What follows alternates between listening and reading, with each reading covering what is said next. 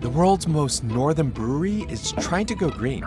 My name is Albert. I'm a journalist who traveled all the way up north to a place called Svalbard, where I reported on this fascinating, quirky place. In the last video, I talked about Svalbard Brewery, which makes 15 types of beers from lagers to IPAs. Like other breweries, the beer making process produces a lot of waste. Instead of tossing it, the burner is here. They're burning brew waste to heat up water for their beer production to use less coal-powered electricity, which is what most of Svalbard runs on. So when people are drinking a lot of beer, it will be warmer at the brewery. Yeah. One of our plans is to produce so much heat that we could also send it out to the city.